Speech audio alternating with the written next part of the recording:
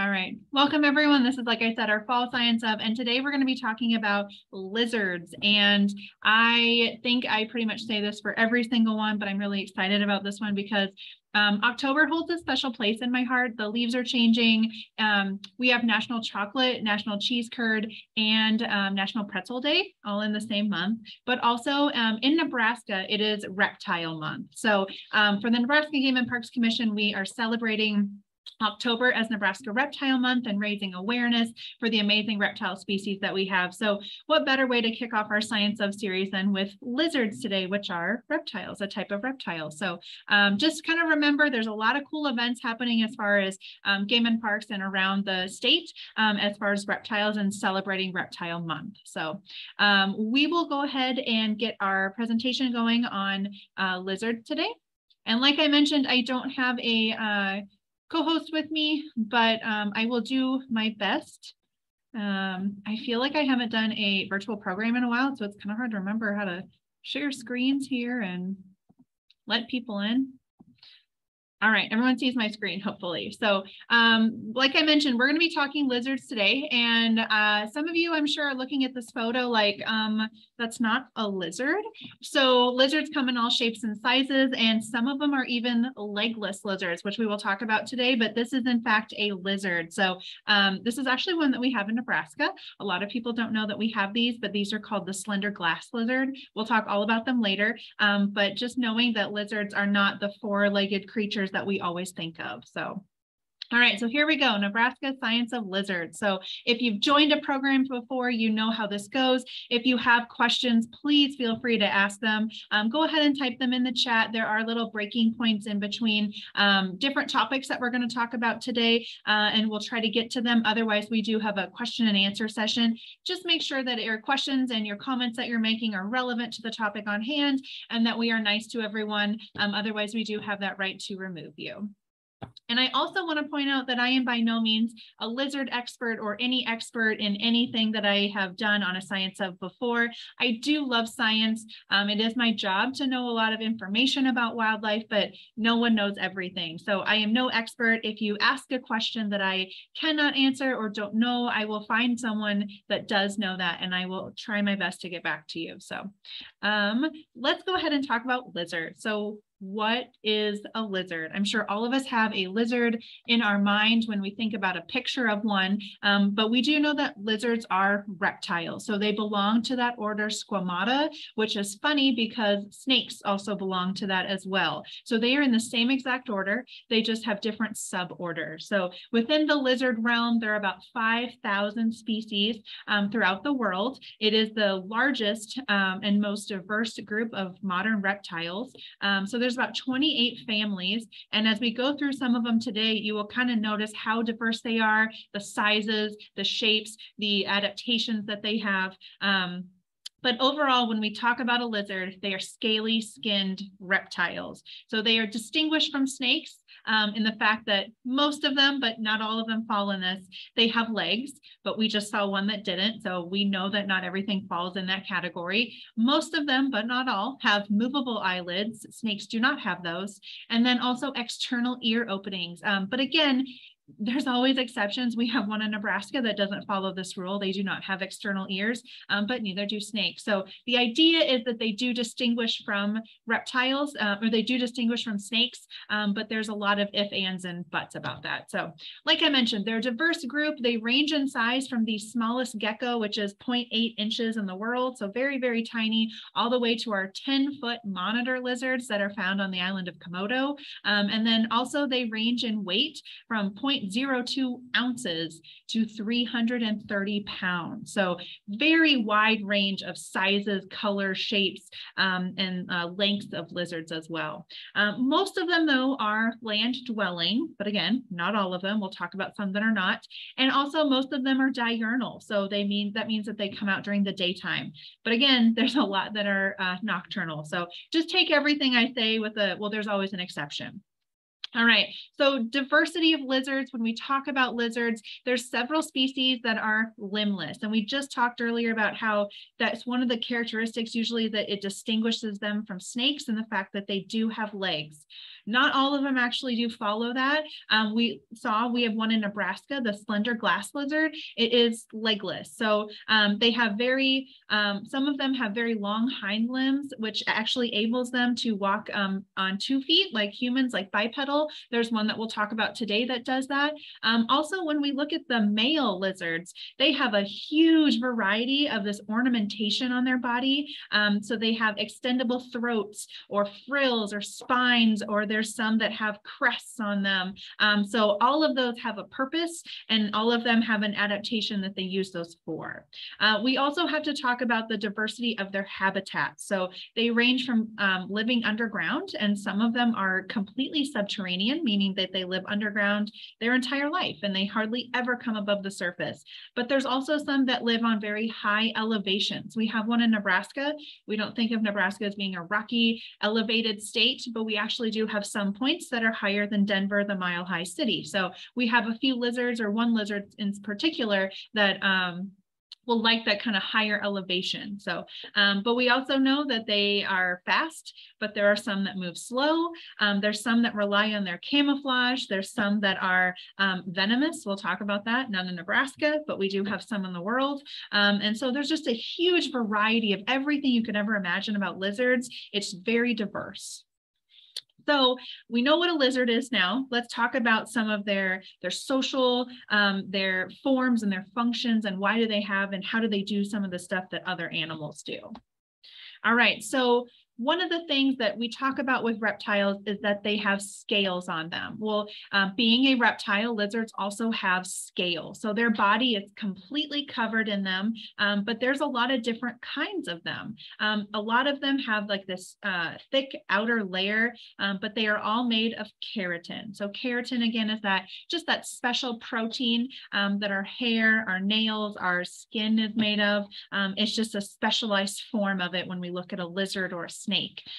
So this really helps them prevent that water loss. So amphibians and reptiles get grouped together quite often, but the fact is that reptiles and amphibians couldn't be farther away from each other on that evolutionary scale. Humans are actually more closely related to frogs than reptiles and amphibians are. So one of those things that really separates them is their skin. So amphibians really need to be by the water. They start their lives in the water, a lot of them, and then they go onto land. Reptiles have those scaly skin because it helps them protect that water and reduces water loss, so they don't have to be by the water. So some of the scales, when you look at lizards, they may touch. Some of them overlap each other. Some of them are really smooth, or some of them are very rigid. When you look at them under a microscope, some of them are what we call keeled. They will have a little ridge running down the middle of them. Snakes also have this. And then also the way that they move. So their skulls are very kinetic. They're very mobile. So they're able to move their mouth in respect to their brain case, but then they're a little limited by their jaws.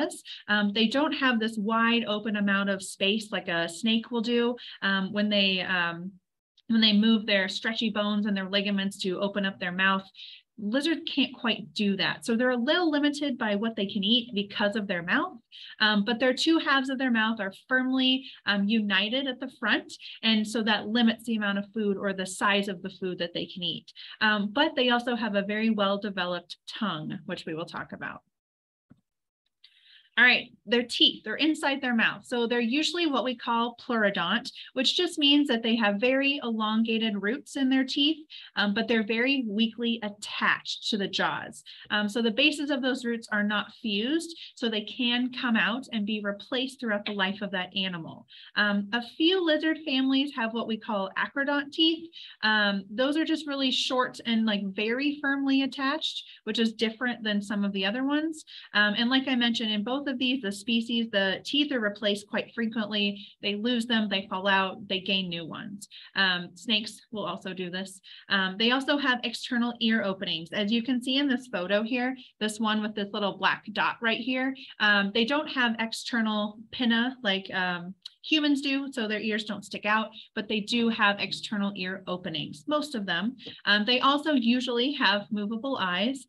They have a well-developed pair of lungs. Male lizards also have an intermittent organ called hemipenes, which means they have 2 of them. So very similar to snakes.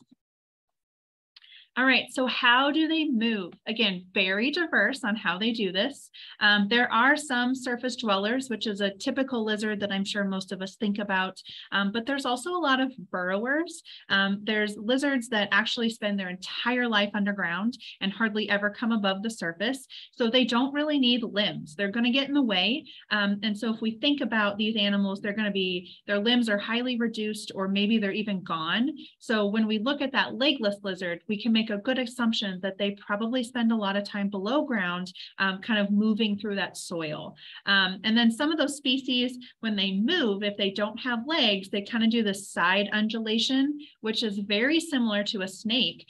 Or if they have really reduced limbs, they hold them very close to their body. So those reduced limbs are called vestigial. They're very tiny and they're almost useless, but they're still there, so they have a function.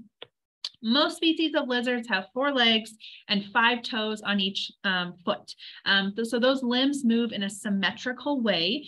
So when they sprawl out or move around, it's very similar to other animals that have 4 legs. We do have some partly aquatic species of lizard.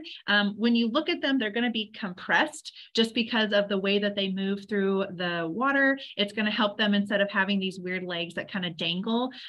So that really helps them. For instance, marine iguanas, they have webbed feet. So that's kind of interesting. A lot of other lizards do not have that. There are some tree-dwelling species. I'm sure some of you have seen the rib membranes. So they will actually move their ribs out and they'll have a lot of extra skin, and it's almost like a kite. So when they jump from tree to tree, they almost glide kind of like a flying squirrel. And then there's some lizards that have what we call prehensile tail. So that means that they can grip, and it's almost like an extra set of hands. The best example that I can give you is like a chameleon.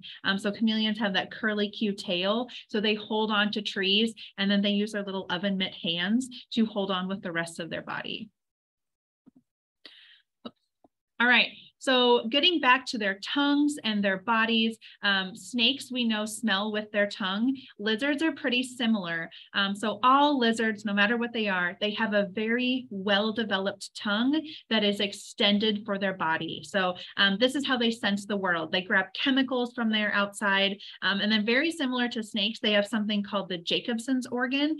So in snakes, it's the 2 little spaces where the tongue will come back into their mouth and basically understand those chemicals that those snakes are picking up. Very similar in lizards. It's a paired cavity where sometimes the lizards have forked tongues, sometimes they do not, but they can smell and taste. So lizards are capable of both of that. Like I mentioned, some of those lizards have a forked tongue, which just means that they have a more well-developed Jacobson's organ. So they can sense the world a little bit better than some of those lizards that have just a regular tongue. In geckos, for instance, they do not have a forked tongue, but they use it for other circumstances. So they don't have eyelids, so they have to wet and clean their eyelids, and that's what they use their tongue for. There's an animal in Australia called the blue-tongued skink, sorry. They have a bright blue tongue, and they're huge. They're like this big, and people just find them in their gardens. It's not a big deal.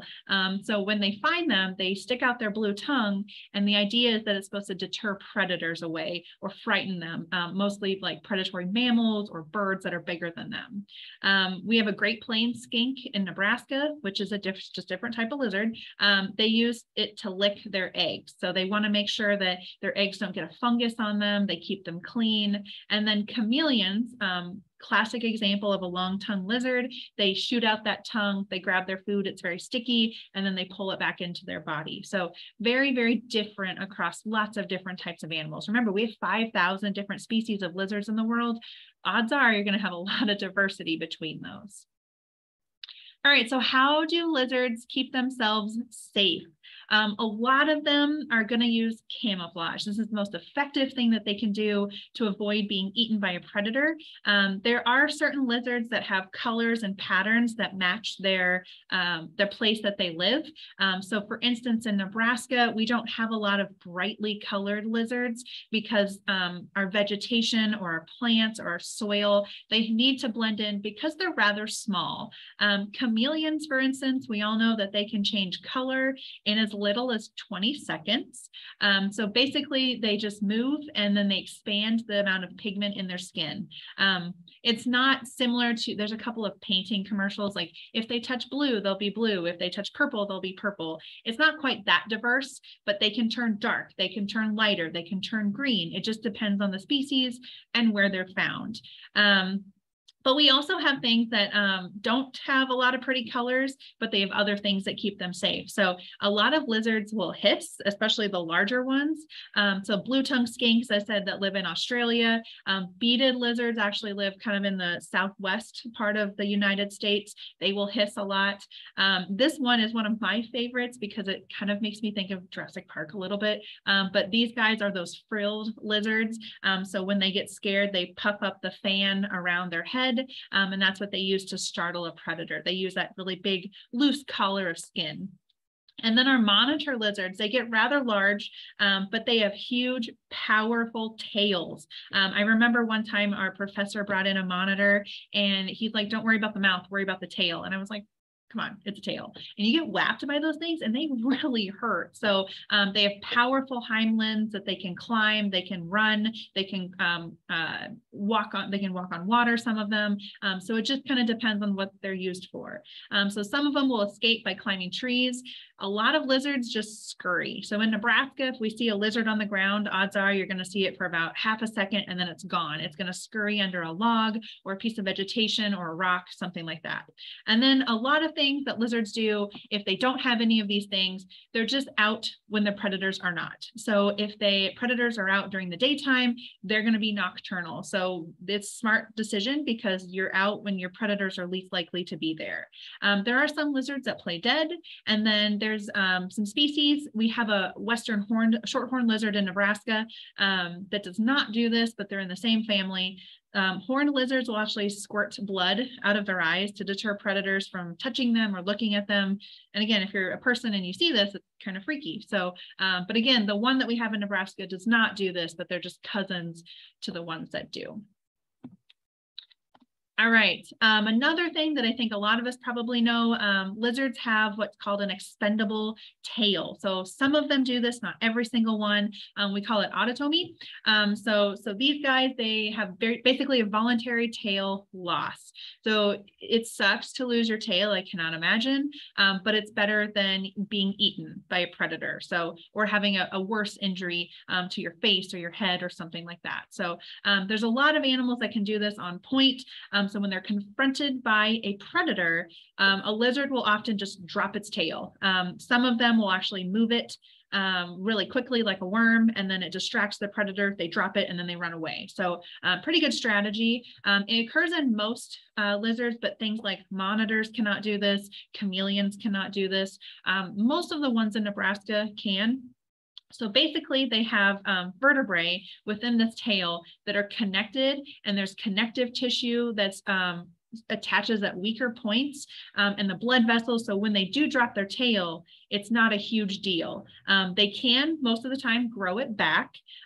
However, when it does grow back, it's never the same as the original. Sometimes the color and the pattern don't match up.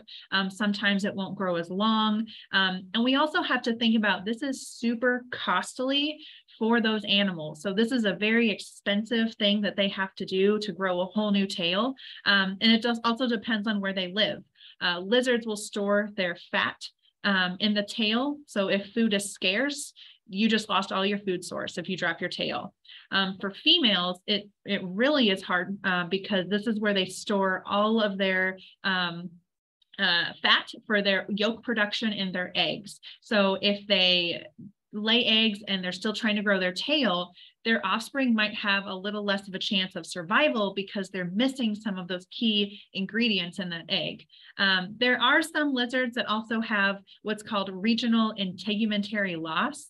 So integument is just your skin. So basically they can just take their skin off.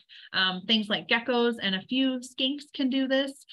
There are reports of some lizards doing this, losing up to 40% of their skin. So just think about it, like almost half of your body skin is just gone. So it's super costly, but we also have to think about it's either you lose your tail and your food source or you die. So it's a trade-off.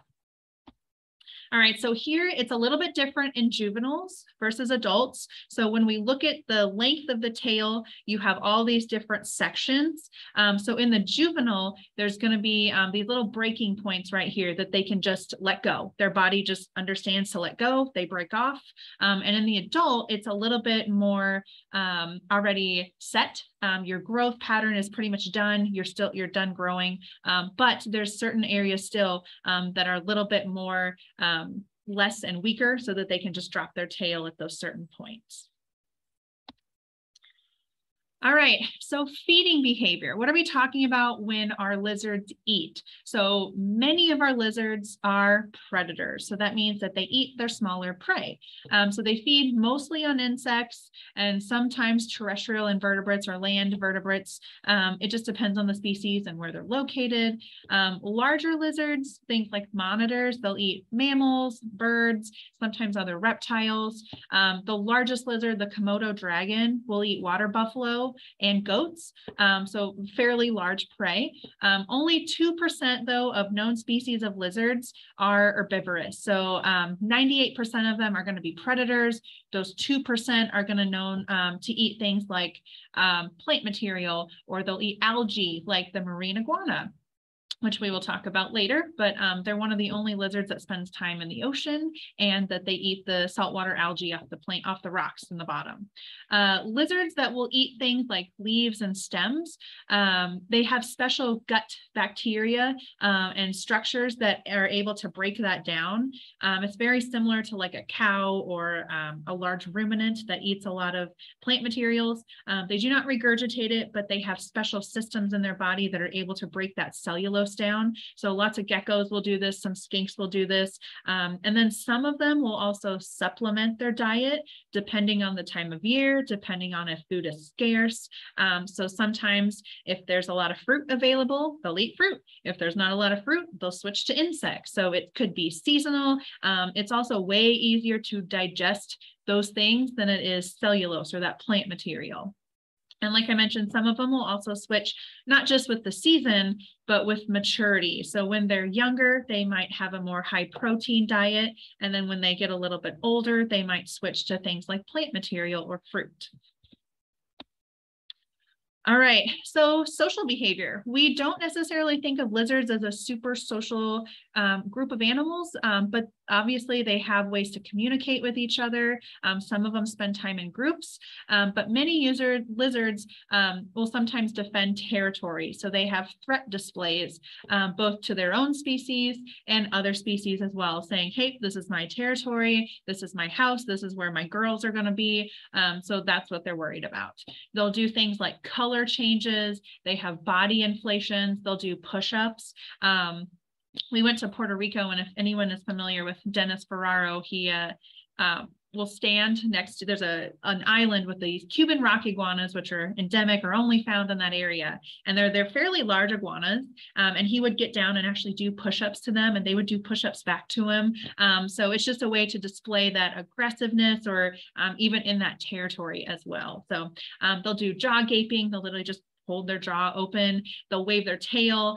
Some species will have specific head movements. So if you see a lizard sometime in a zoo that looks like it has kind of like this robotic head, and there's another lizard in there, there's species specific head movements that mean certain things to certain species. So Also, when we talk about, especially males, holding a territory is super beneficial because you get the best girls, you get the best area, you get the best time of year, time of day, but it's also super costly for them.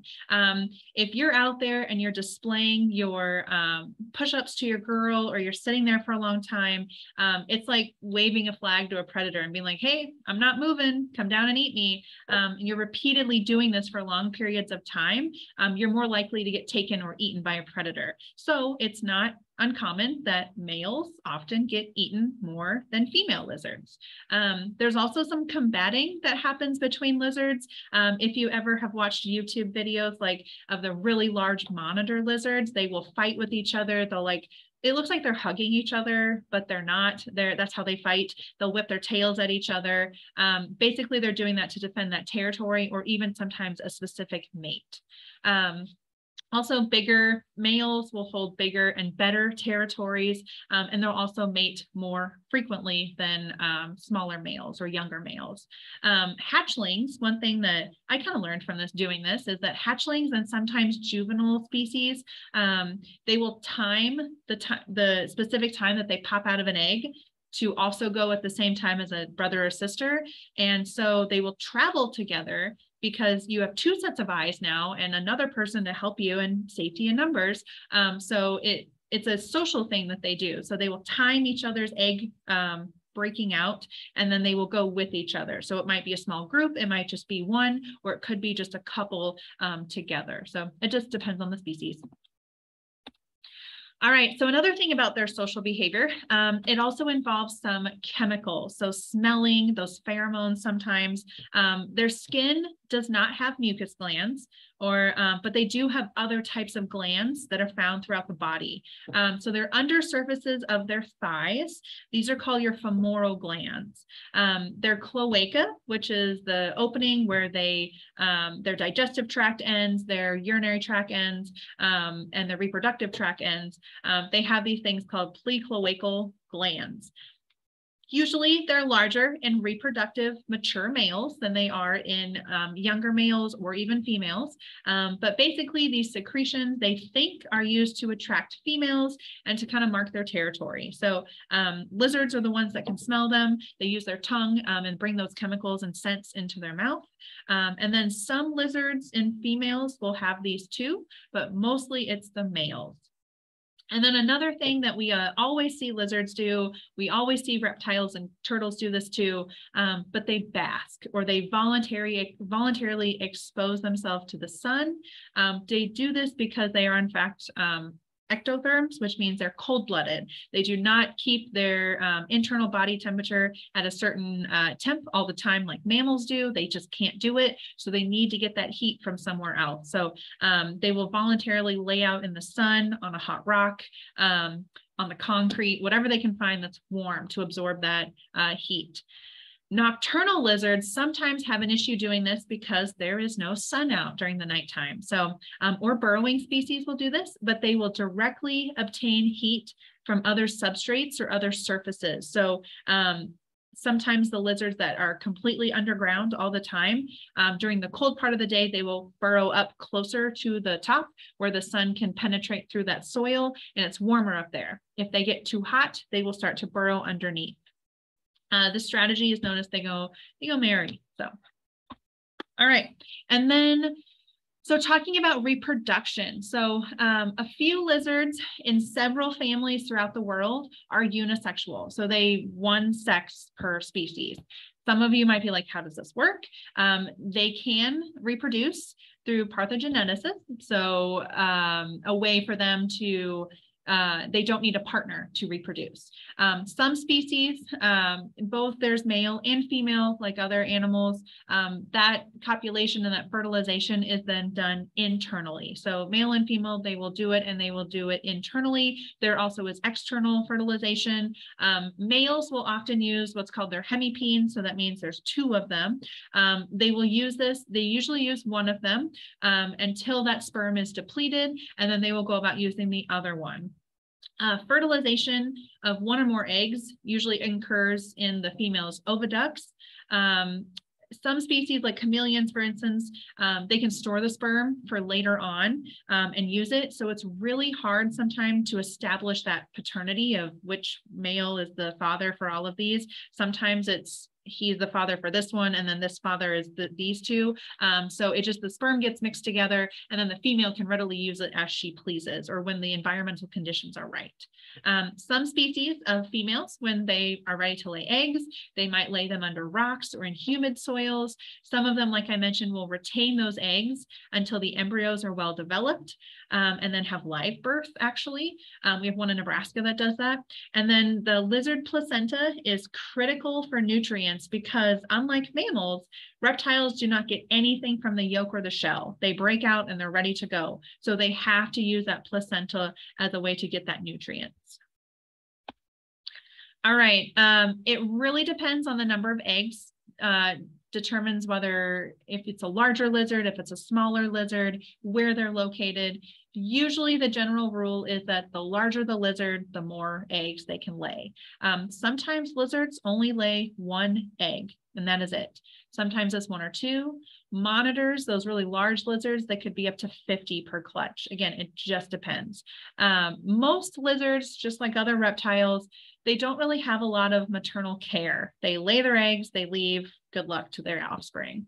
Not all species do this, though. Some species will guard their eggs for a while until they're ready to hatch, and then they leave. Some actually will stay and brood the entire time. They rotate their eggs to make sure they're getting enough warmth, enough moisture. The Great Plains skink, which we have here in Nebraska, they sometimes even will assist the hatchlings and then defend them from predators. And then once they're kind of out of the eggs, they're good to go on their own. Some lizards also depends on when they reproduce.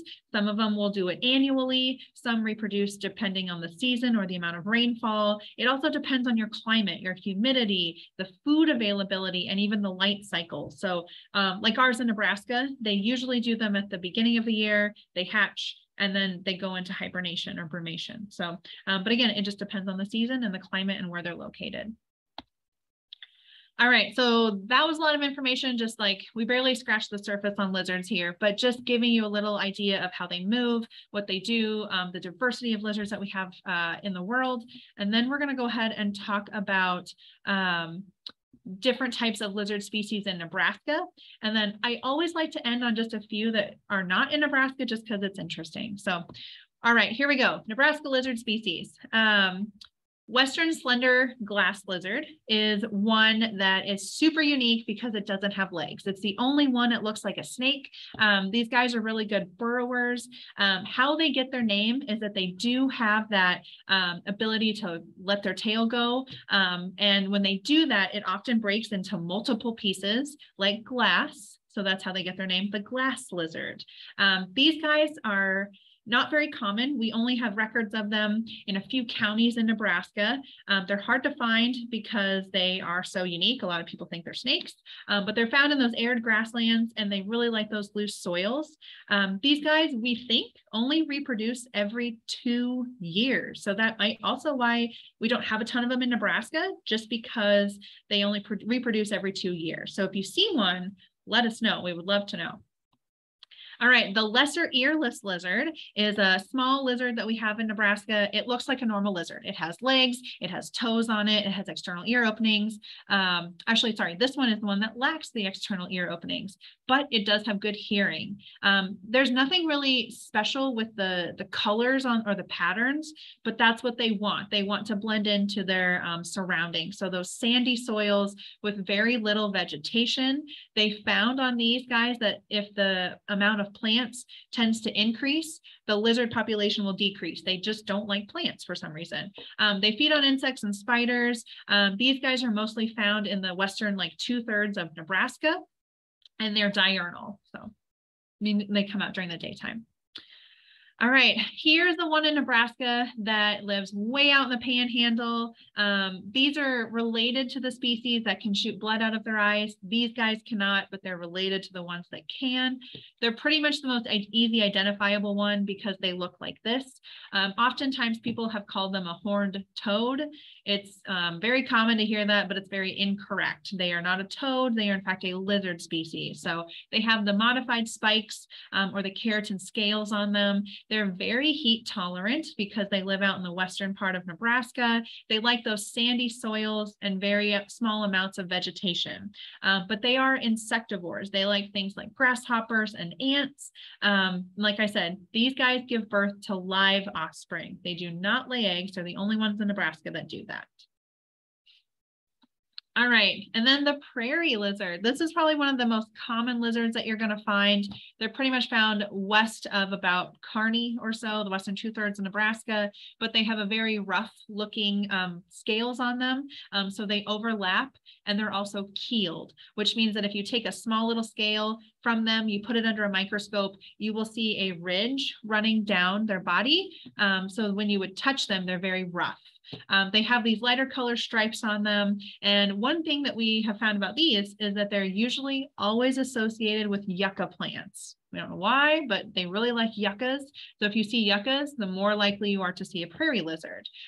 They're pretty voracious predators. They will eat anything they can catch. And males of this species during their breeding season, like many of our species that we have in Nebraska, they have bright blue patches underneath their either their throat or underneath like their armpit area. All right, I think the one next to it is, I mean, they look very similar here. The sagebrush lizard, the prairie lizard, they look very similar. The only difference is the sagebrush lizard is only found in just a few counties throughout Nebraska. These are the ones that like that little bit higher of an elevation. So we don't see them very often, but again, they have those blue patches. You can kind of see underneath their belly right here. They have that blue underneath them.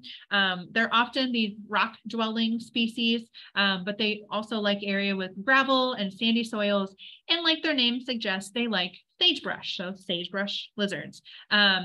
These guys with a little bit higher of an elevation in Nebraska and not in Nebraska, their breeding may be delayed just because of the temperature. So usually a lot of our animals, when they come out, they find a mate, they lay eggs, they hatch. These guys, it's a little delayed just because it's cooler temperatures higher up in elevation.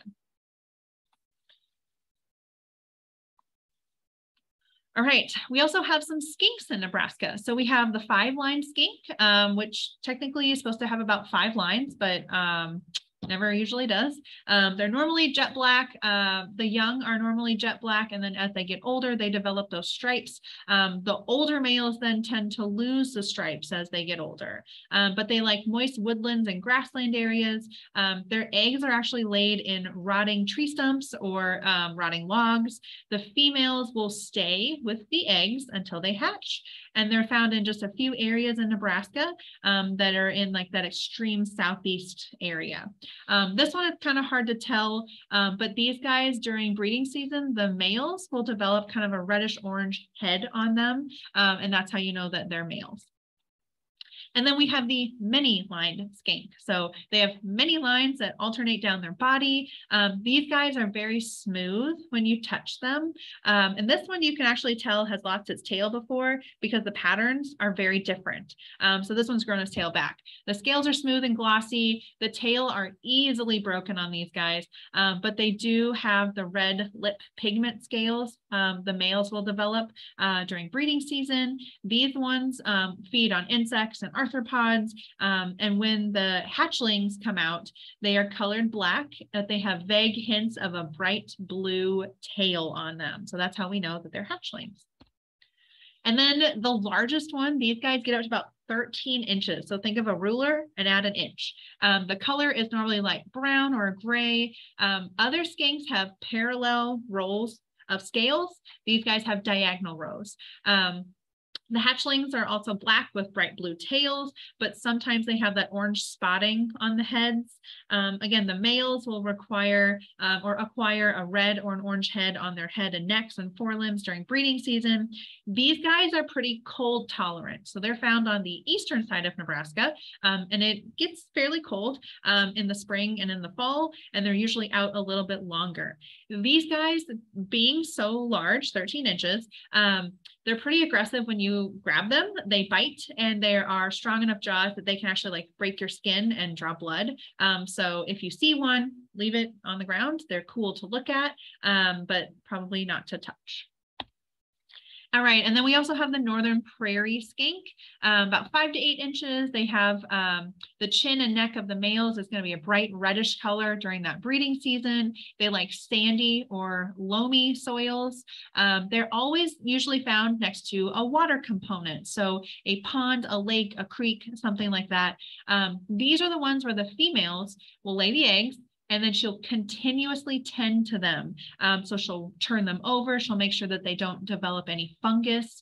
If one of them starts to develop a fungus, she will eat it so that the other eggs don't become infected.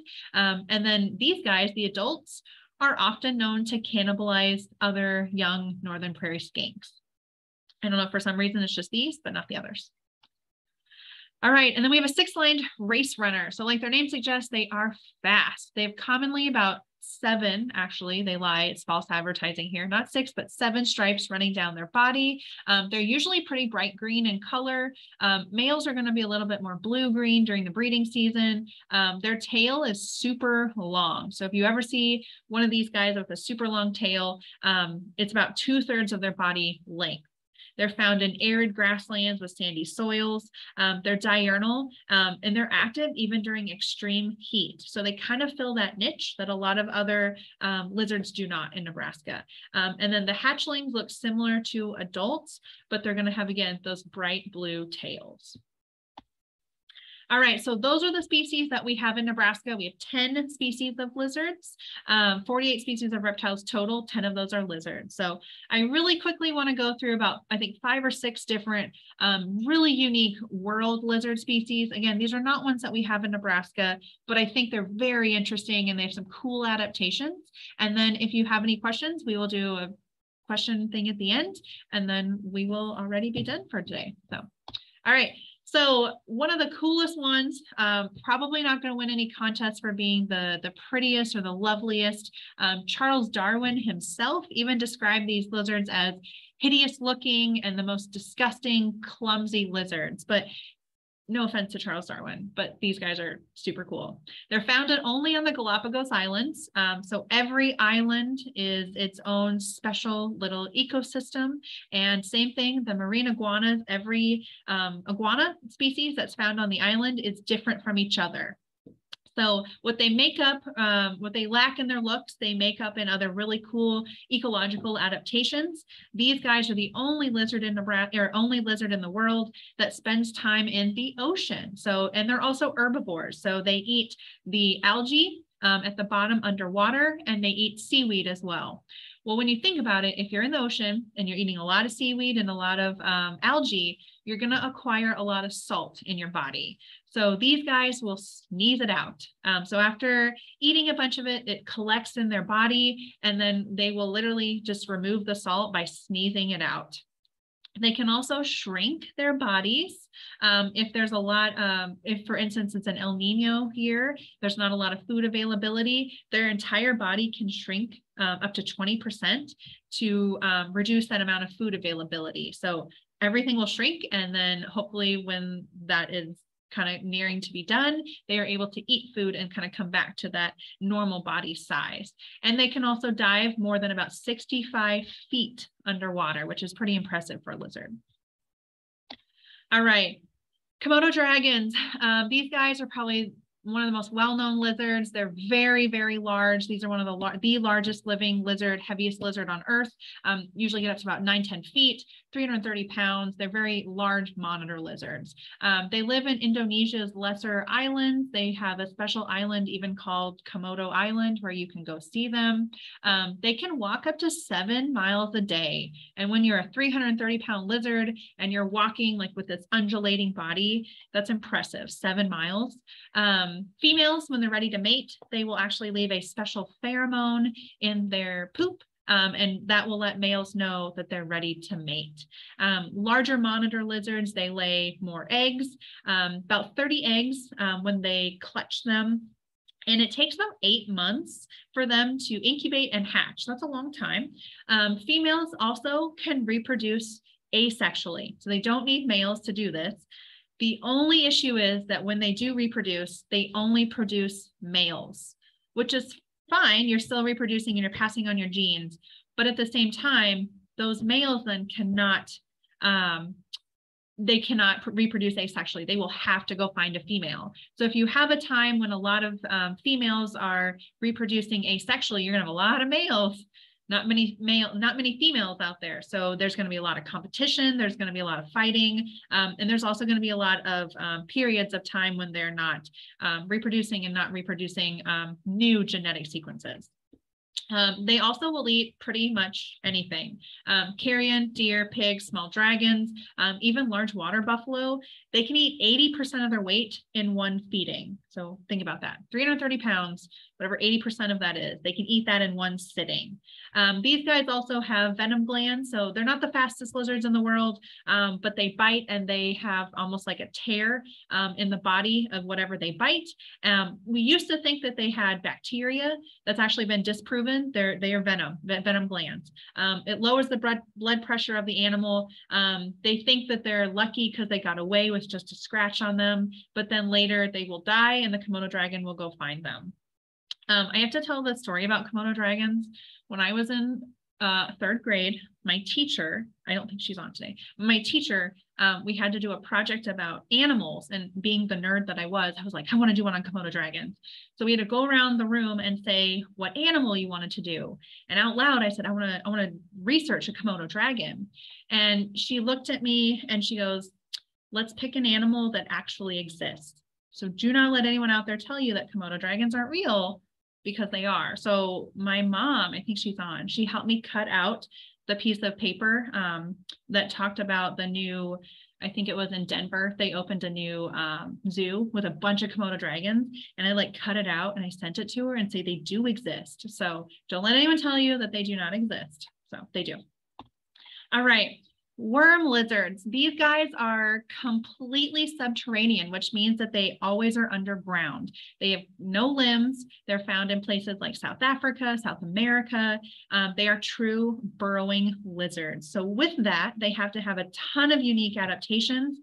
They form tunnels with their body by forcing their head around things and basically swimming through the soil. So they have thicker skulls. They have fused eyelids so they don't get dirt in their eyes. They do not have external ear openings because you don't want dirt in your ears. Their nostrils point backwards. So again, you don't get dirt in them. And then their ears are highly specialized for listening to vibrations. Also, how they feed is quite terrifying.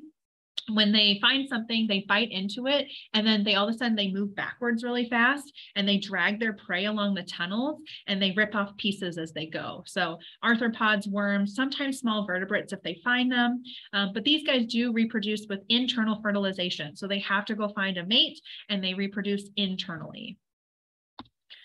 All right, this one's fairly common. It's again, common basilisk here, but it's just their cool adaptations.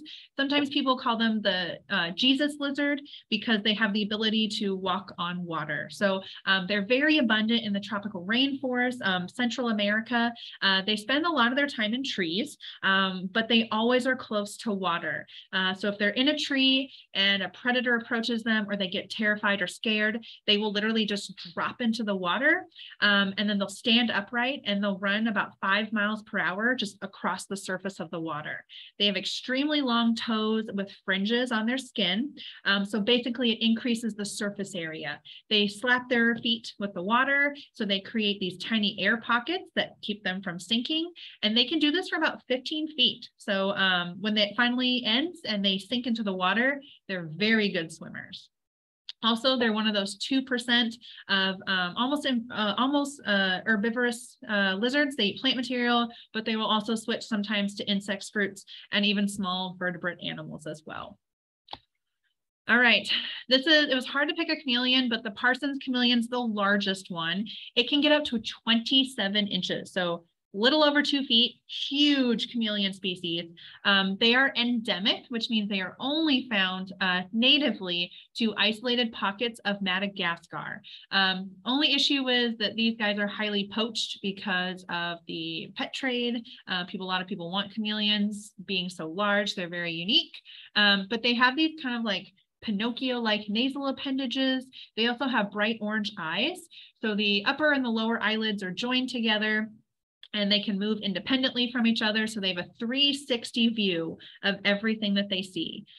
Females, they will incubate eggs for a year. So they'll found in the trees. They spend a majority of their life in the trees, but females will go down to the ground to lay her eggs underground. They lay about 20 to 60 eggs, and they will sit there and incubate for a year long. So it's no wonder these guys are, they're not endangered, but they're very close. There's not a ton of them left. They can also change color by basically employing these specialized pigment cells called melanophores. It basically controls the amount of light that gets reflected. So if they get scared, they can change color to kind of a darker color. If they're happy and they're chilling out, they might be a brighter color, but still very cool animals. And again, the best thing about chameleons is their cute little oven mitt hands. All right, this one's called the thorny devil. This is literally their common name, this thorny devil. Their common name is cool, but their Latin name is horridus. So still very neat. They're very slow moving. And if you get a chance, go on YouTube. They will like kind of bob their heads and go back and forth really slowly. They're very slow moving. They look very intimidating, but they're harmless. They eat ants. They're found in the really arid areas of Australia. They do have this, like, it looks like an acorn. It's a pretend head. We think as a biologist, they are thought to ward off predators. They move with these like slow, jerky movements. Again, please go YouTube it. It's very cool. But they live again in very arid areas and it's hard to get water. So they have special little channels between their scales that when in the morning when the dew is around, or they will rub up against a plant or a grass or something, and it will channel and basically streamline that water right into their mouth. So it attracts these grooves, attract water so that the animal can drink. They only lay about 3 to 10 eggs in a chamber underground, and then they lap up their eggs with their really short, sticky tongues. And that is not supposed to say eggs, that is supposed to say ants. So they have sticky tongues. I think that might be, oh, one more. All right, and then these guys, you might have heard of a Gila monster. Mexican beaded lizards are very similar to them. Both look very similar to each other, found in kind of the same area, but they're both venomous. So when threatened, they will hiss. They'll open their mouths. They may be venomous, but they do not bite unless they are really provoked. Like if you back them into a corner and you're going to eat them, then yes, they will use their venom, but it's also very expensive to make that venom. These guys are important because the venom from these lizards is used in diabetes medication. So if you are someone that takes diabetes medication, or if you know of someone, it's a very, very common drug that and helps with this. It's found in it's a component that's found in the venom of these animals. So they get fairly large, 3 feet, so ruler size or yardstick size here. They search for food in trees, on the ground. They eat things like nesting birds, eggs. They have very, very hard scales. If you look especially on their head and on their upper body, they're very bony-like structures. They're called osteoderms. The venom is produced in the glands in the lower jaw. It's used for defense. And then that venom actually travels along the grooved teeth. So when they bite, they will like chew onto that person or onto that animal. And then that is how that venom is delivered then. I think that was it. Yeah. All right. So a little bit longer today. Usually I only go about 45 minutes, but it's lizards and it's reptile month and there's just so much information. So next week, same time, 3 to 4 p.m. We have a whole season. We got 5 more weeks here. We got nocturnal animals. We have water birds, seeds and leaves, insect antenna, and then we're going to end in November with catfish. So lots of cool things to talk about the rest of the season. I also, again, want to say that October is Nebraska Reptile Month. We have a lot of cool things happening. And I can put this in the email for all of you that registered today and are watching. We have a draw reptile night, which we had last night. We have a K through 12 art contest. So if you are someone in Nebraska who falls in that K through 12 category, we have that. We have a cool art contest. If you turn in an art competition of a native reptile, we'll send you some swag and you get entered in that contest. We have a nature nerd night coming up on the 17th with Dennis Ferraro and a couple other people that are herpetologists talking about turtles. We have a statewide trivia night all about the ugly, unloved, and unseen animals happening on October 19th. And then for you Lincoln folks, we have a huge reptile event that's happening October 20th. It's a Thursday at Hardin Hall, which is 33rd and Holdridge. It's on East Campus. I can put all this in the email, but live reptile displays, lots of fun like family activities all about Nebraska native reptiles. So lots of things happening. If you want more, all of our Science of are located on our Game and Parks Education YouTube channel. We have a Facebook page. We have an Instagram page. It is also Inktober. So for you all that like to draw out there, we have an Instagram initiative going on called Nebraska Inktober, where you have different prompts every day. And the idea is that you spend 5 minutes and draw something related to it. So yesterday was scales. So draw something that relates to scales. And then we also have our Nebraska Wildlife Education website where we have cool downloadable activities and lots of information on there as well. All right. Thank you, everyone. We will see you next week for nocturnal animals. So same time, 3 to 4 p.m.